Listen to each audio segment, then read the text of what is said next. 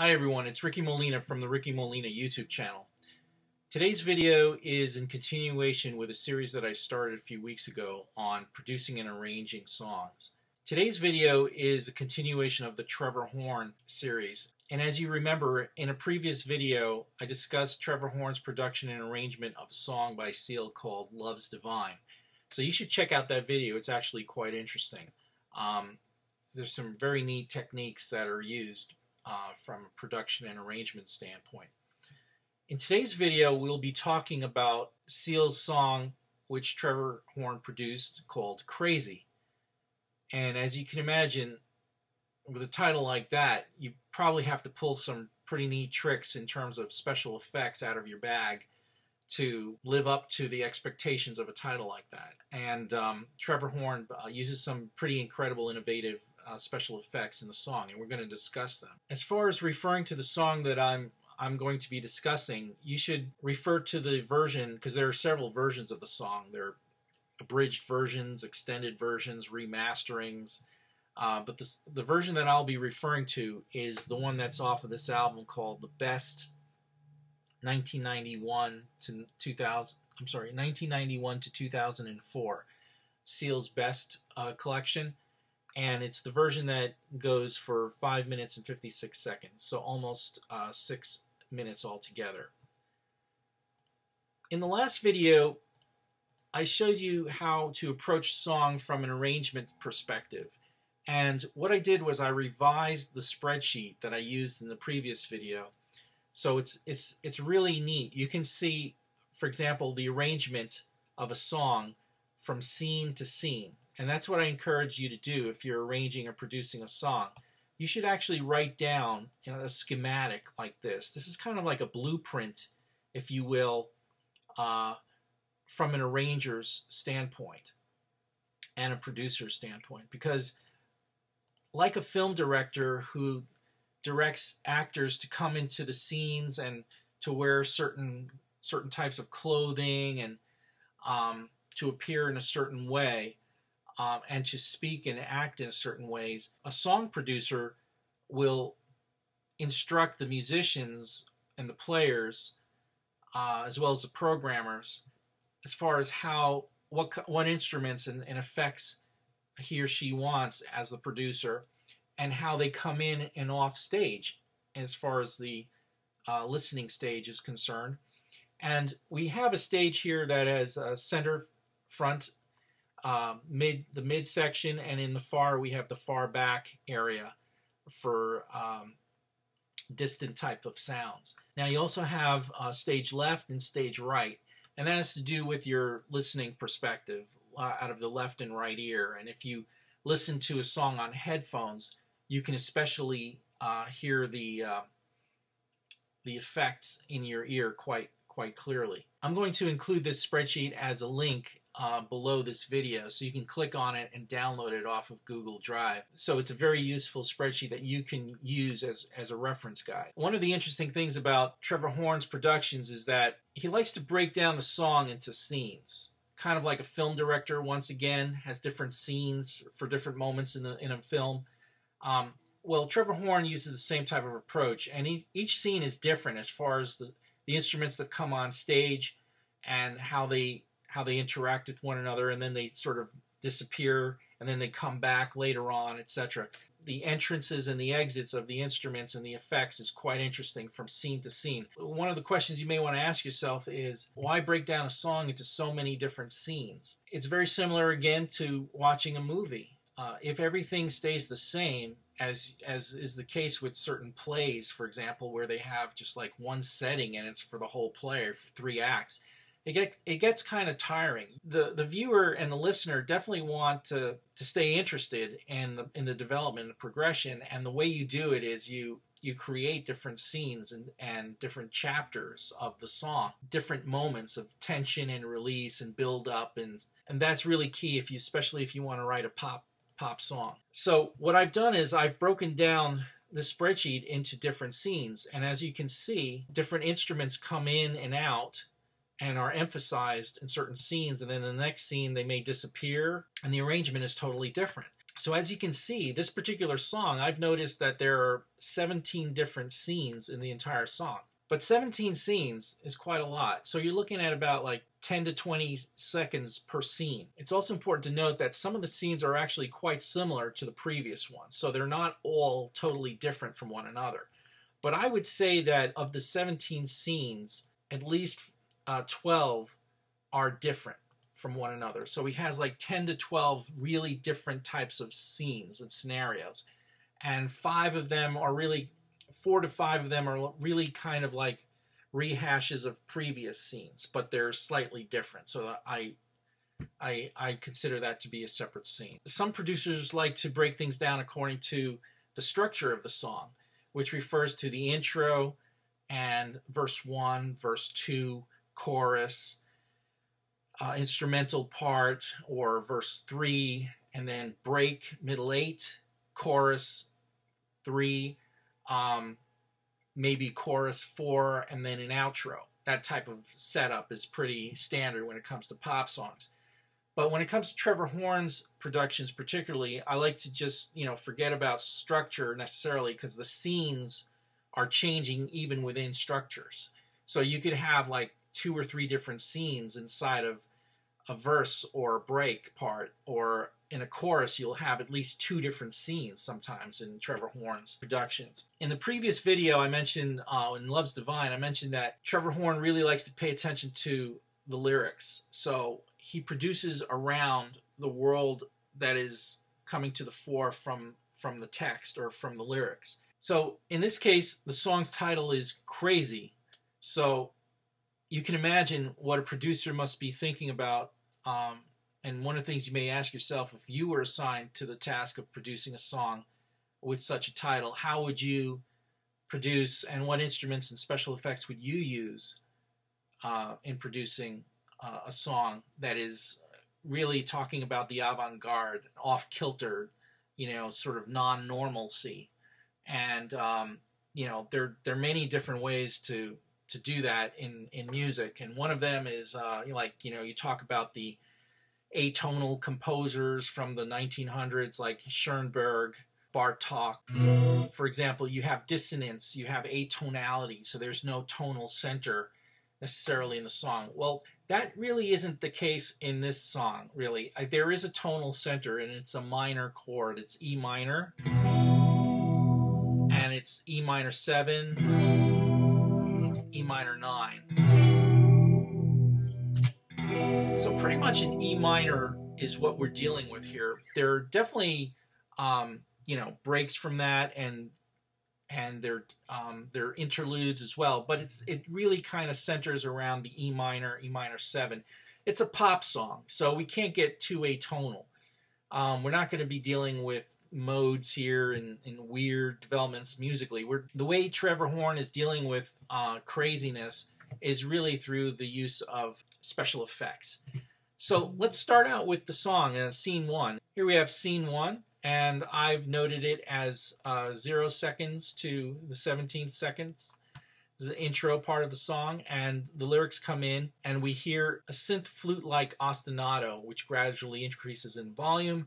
We have synth pads, we have guitar synth plucked, similar ostinato pattern as the flutes, and we have the vocals up front. Nothing too radical yet, but it's getting weird pretty quickly.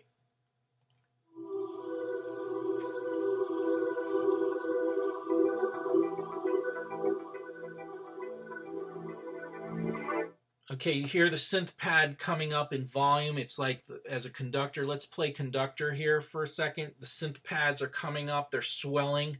You hear the guitar synth off to the side.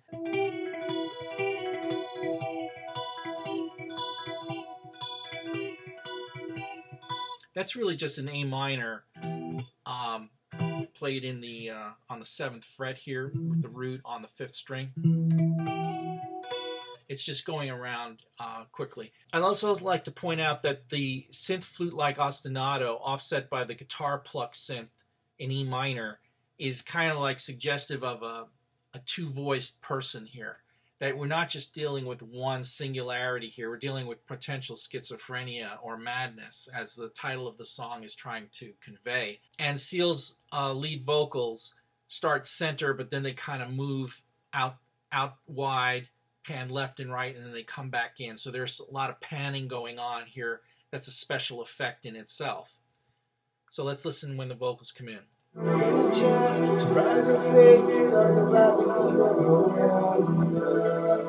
Here we get an ostinato orchestral hit.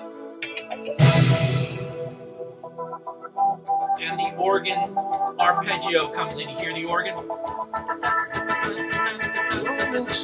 now the drums and the bass come in.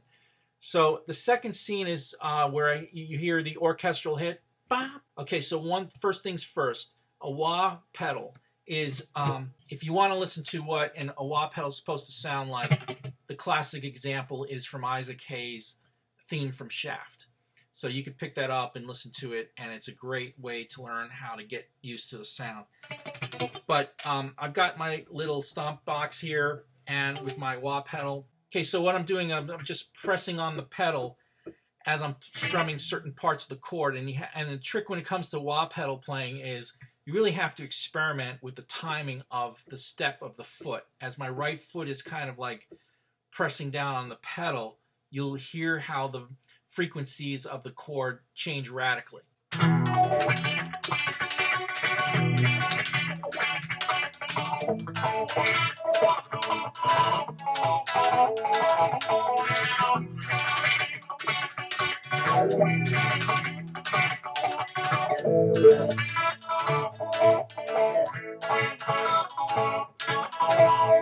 And this special effect is used throughout the song.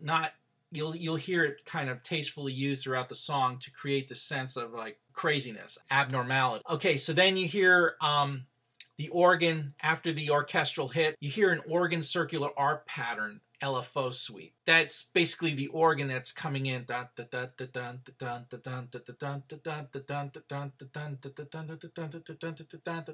it's sweeping across from right to left. So that's kind of interesting. And there's an LFO sweep which is a synth tweak that's being adjusted. It's sort of like a dial that's being adjusted to, again, play with the frequency. So we get that special effect. And we start out not with the drum kit, but with a sandpaper industrial beat kind of coming up the middle, building up. And that's kind of interesting in itself, how you have this sense of like the world that this protagonist is living in this industrial world that's kind of like, you know, very unnatural. Okay, so we live in a society that is pushing the limits and is becoming unnatural for the protagonist to live in. So that's kind of an interesting way I see the use of an industrial kind of sandpaper type of beat coming in before the bass and the drums come in. So let's take a listen to that again real close. Let's start from the beginning. Here you have the synth flute parts, the guitars coming in here.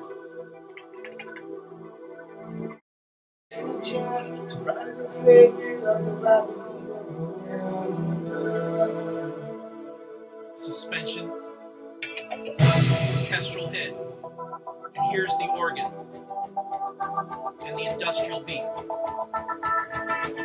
And now bass and drums come in here.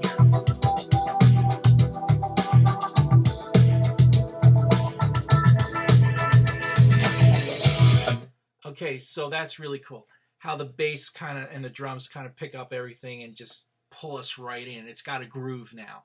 And that starts out, where you have the rock drum kit. That comes in 27 seconds in. You have that organ circular arp pattern moving from right to left, and the synth is kind of giving us the bed across the background here.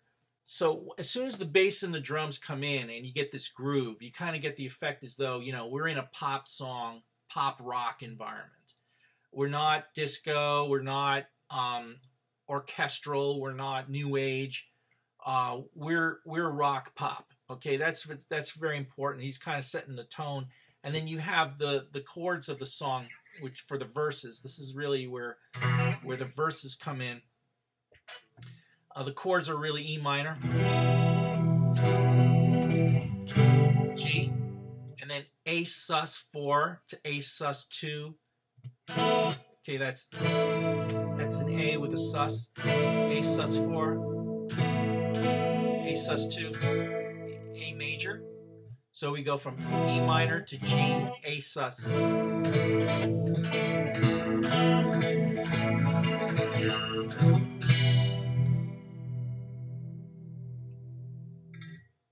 Okay, so that sus chord is really kind of,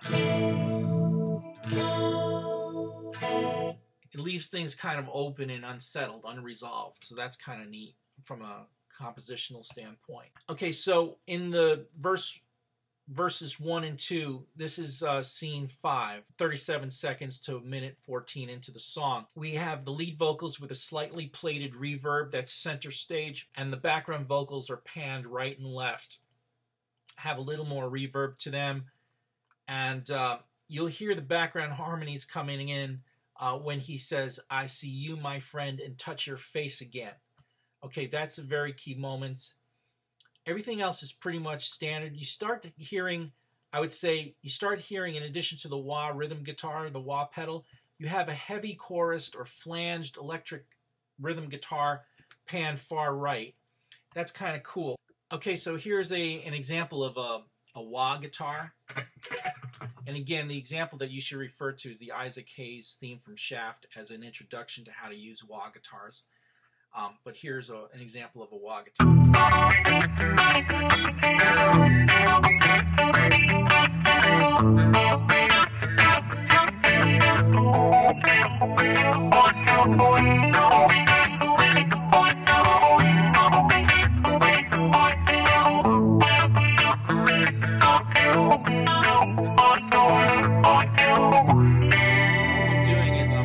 Pressing on my wah pedal at various points in the strumming pattern. So, and that's something you have to just build up a feel for. Experiment with different timings of your right foot as you're strumming, and you'll get different effects at different moments. It really only comes by trial and error, so you really have to play around with the wah pedal action as you're strumming. Take some practice. It doesn't come that easy, actually. Here's an example of a chorus guitar.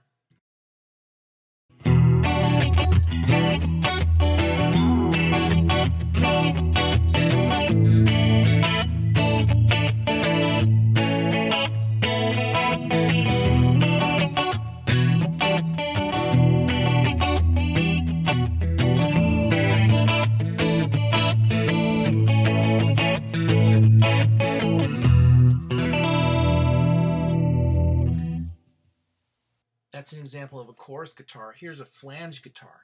And a flange guitar is really more radical sounding. It's kind of playing with the phase shift of the frequencies, so it sounds like you're being spun around the room as you're playing. So here's a flange guitar.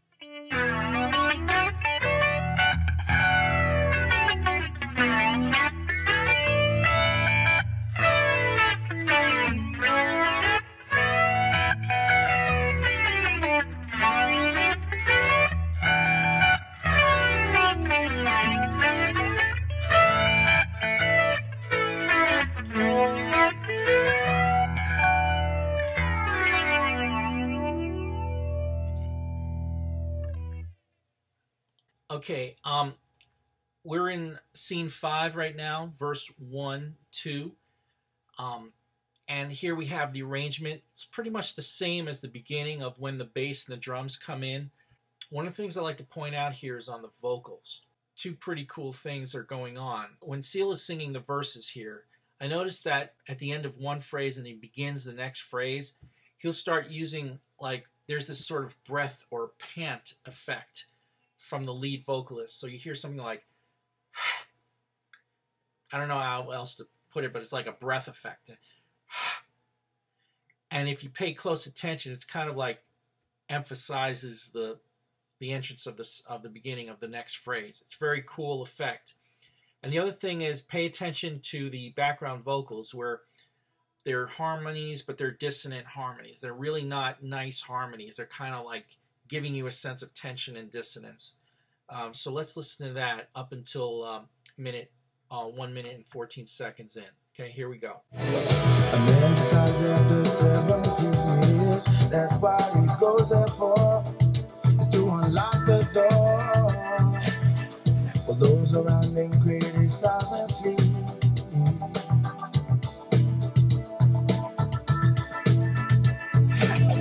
I threw a fractal on a breaking wall. Harmonies. I see you, my friend, and touch your face again. Miracles will happen as we dream. Chorus guitar. Okay, so but did you notice how the breaths came in there? In between the phrases, and then the background vocals really give you this sense of dissonance. It's not really like melodic stuff going on here. Okay, in the chorus. Chorus is a very important part of the song. It tends to be louder than the rest of the verses, and it's certainly louder than the intro. So the volume picks up quite significantly during the chorus. During the chorus, we don't hear the organ circular arp pattern. That's really kind of like perfect for the verses and the buildups, but not in the chorus. So you don't hear the organ arp going on.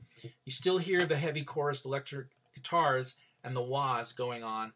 You got that heavy, nice groove going with the drums and the bass.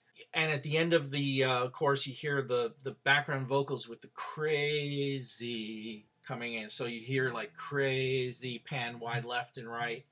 And that's kind of neat. You hear that breath interjection coming in at the beginning of phrases during the chorus as well.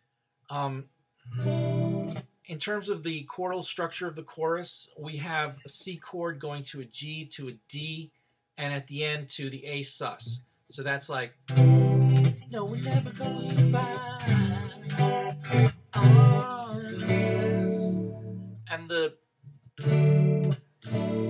And the D is played actually like, I'm hearing it like this. So he's got, instead of the D and the bass, he's got the open A string, and he's got a D played in this position. So it's not this version, as you know. We've got an open E string, and he's got the F sharp with the third finger here on the fourth string, A, D, and the open E string.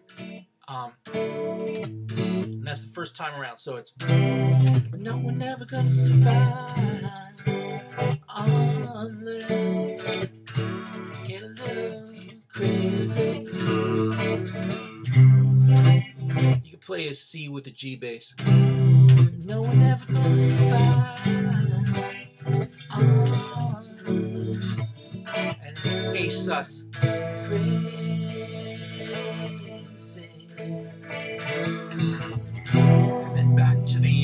And then back to the E minor for the verse, the next verse. So in the lyrics to verses 3 and 4 come in scene 7, and notice it's really, if you listen to it closely, you'll notice that you have some plated reverb on the vocal, and they're doubling up, and there's fifths on the harmonies. Background vocals are very kind of strange, panned, reverbed, panned right and left again. You still have the chorus guitars and the wahs, and everything else is pretty much the same. It's really kind of like in verses 3 and 4, the special effects are coming in through for the lead vocal and on the reverbs and harmonies. Okay, which again are kind of dissonant sounding. They're kind of fifths and even off dissonant sounding chord formations. So it's really like,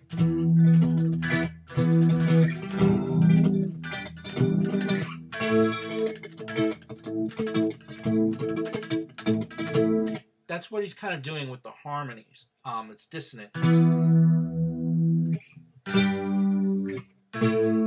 what do we have there? That's a fifth. So listen to the dissonant harmonies, the fifths coming in on the lead vocals here at the beginning of verse 3.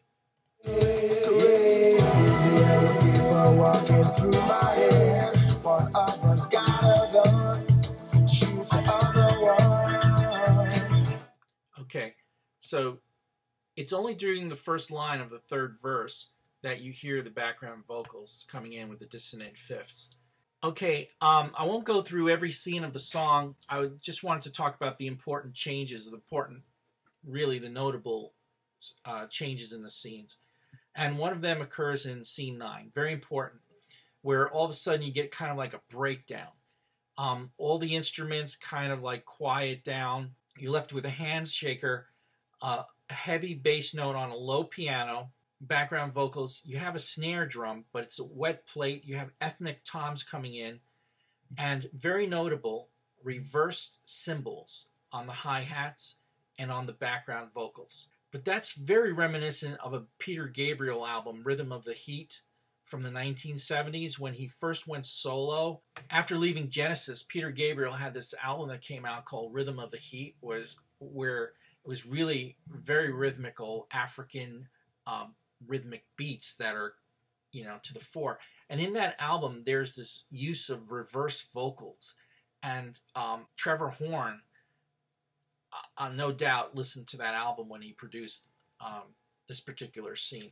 So this is a very important scene in the song. It's really kind of a breakdown from the groove. Okay, so very, very stark change of a scene here, scene 9. Let's listen to it, 243 to 301.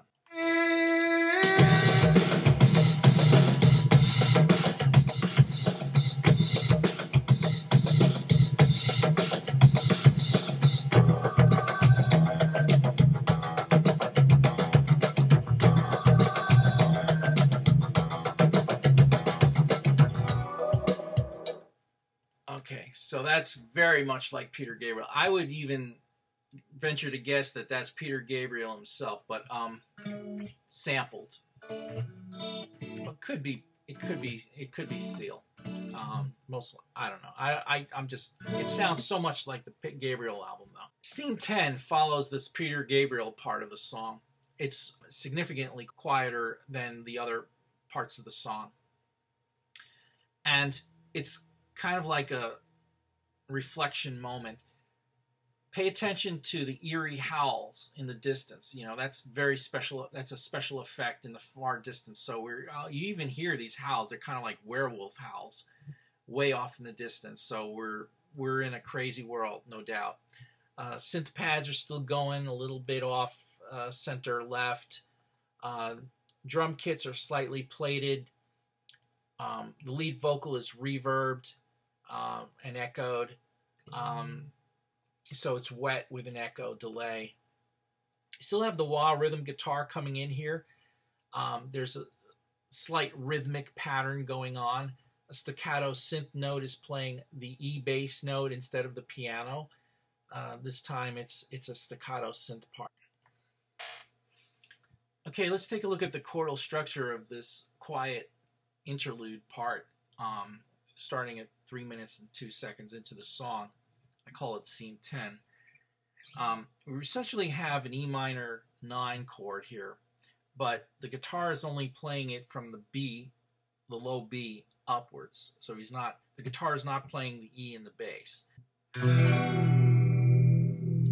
Okay, so that's a B with an E, an open G, a high D on the third, typical, and an F sharp on the first string. And the staccato synth is playing this part.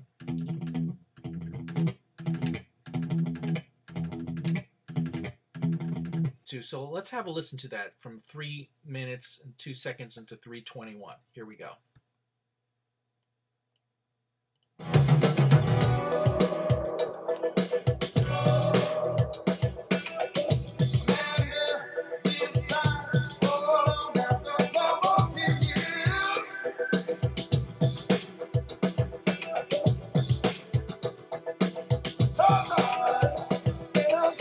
So you see how the drum kit is keeping the beat steady. You hear the synth pad underlying, and the vocal effects and the very neat chord there. But we're still not far away from the E minor. We're still in the world of the E minor. Now, moving on here, scene 11. We have a break, a first break, which leads to a second break and then we go into the chorus again. Very interesting. So after the interlude and the Peter Gabriel and the quiet part, we have a break. So that's kind of strange from an organizational structural standpoint when you think about it. I think what's really interesting in this part particularly is how the string section comes in, and it's pan far right. Okay, it's in the distance, but it's still kind of an orchestral sense. You have a high female vocal coming in way in the distance at the end. But the other thing I like to talk about here in this scene is the chordal structure here. It seems as though we're trying to build up and get into a happy moment. But unfortunately, as you know, by the title of the song, we're kind of in this world of anomaly. So in terms of the chordal structure of this part, we start off with an A minor. In a sky full of people, in a sky full of people, only some want to fly, isn't that crazy? That's A minor, A minor, that's A minor 7 to B minor 7 to C major 7. In a sky full of people, only some want to fly, isn't that crazy? C major 7 with a G in the bass. And then D with an A in the bass. And then the bass and the drums are going to kick in shortly in the next scene. Okay, scene 12 is really where the bass and the drums return. They kick in, they pick up the groove, so the volume gets louder again. You have some background vocals in the distance. Very cool effects. You should give that a listen when you get a try. I have them highlighted here. The vocal effects here. They're really essentially reverb and delays, and so that gives a sense of distance. The organ circular arp pattern LFO suite comes back in, so we're building up again here towards another chorus. Scene 13 is the chorus again. It's repeating the scene from scene 8. The only difference this time is that you have background vocals. There's crazy. In the far distance, okay, so that's an added part, and those background vocals are kind of random. They're appearing in randomly in the distance here, pans right, center, left, and left. So that's kind of makes it different from scenes 6 and 8 as well. The rest of it is pretty much has the same arrangement structure as the earlier chorus. Okay, in scene 14 we have a very important scene because it's really very, very different. It's really kind of like all the instruments are out here except for the percussion. You have a heavy bass note and the piano, but it's really reverse cymbals again. It's kind of reminiscent of the Peter Gabriel part, but this time there's no other instruments except the percussion, which is the drum kit, the shaker, the Ethnic World toms, and you have the heavy bass note and low piano. So let's give that a brief listen. That's 4:49. It's about 10 seconds long, starting at 4:49. Here we go.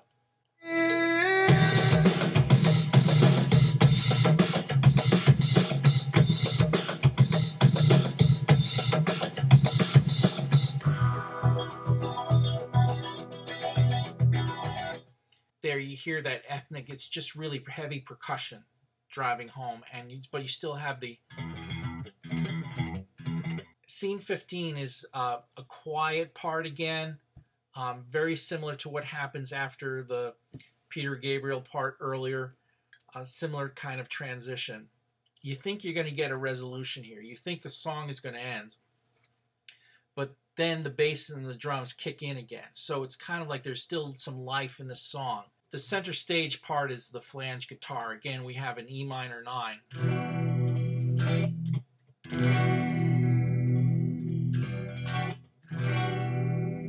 It's a lower volume part, same as scene 9, but shorter. This time, the emphasis is the flanged electric guitar strumming coming in, playing essentially an E minor 9. That same chord that we talked about earlier.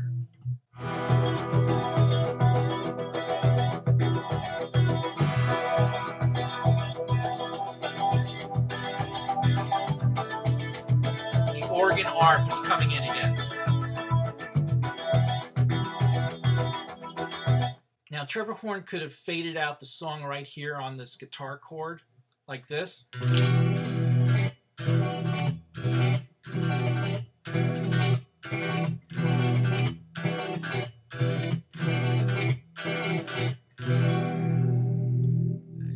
continued strumming and a fade out, but he doesn't. Instead, we hear the bass and the drums kick in again. There's one more bit of life in the song, if you will. Everything, you have the wah guitars on the left, and everything else pretty much the same as the build-up in the original verses. So the drums and the kick in here one last time.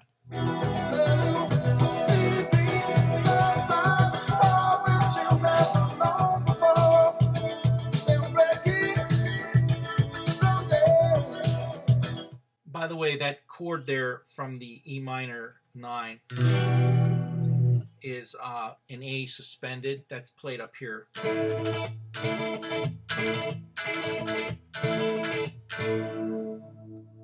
That's an A, a D, an E, and an A. So that's an A sus chord.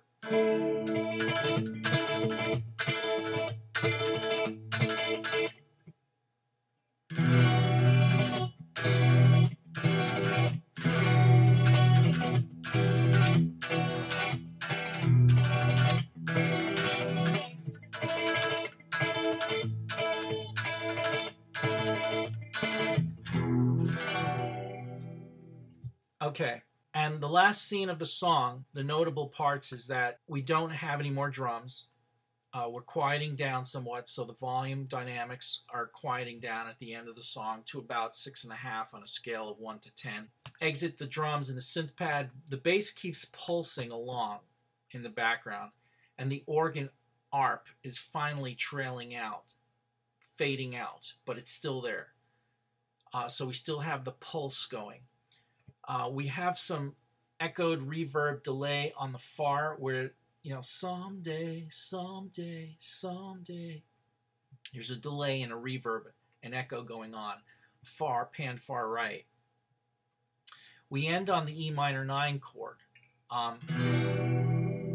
which does not suggest resolution of any sort. So we're not dealing with any sort of cadence. It's just a fade out, as if there's some things that have been unresolved, and there are, according to the message of the song.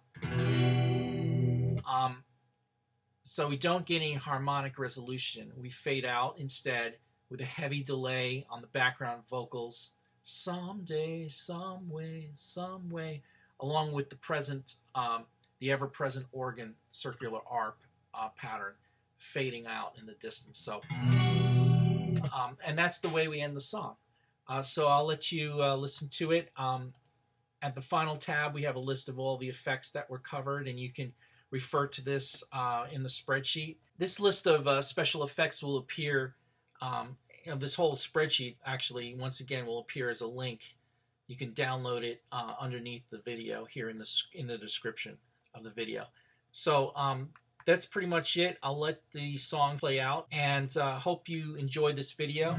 If you like it, please subscribe. Let me know what you think, and share it with your friends. Thank you so much. This is Ricky Molina from the Ricky Molina channel. Hope to see you again. Thank you.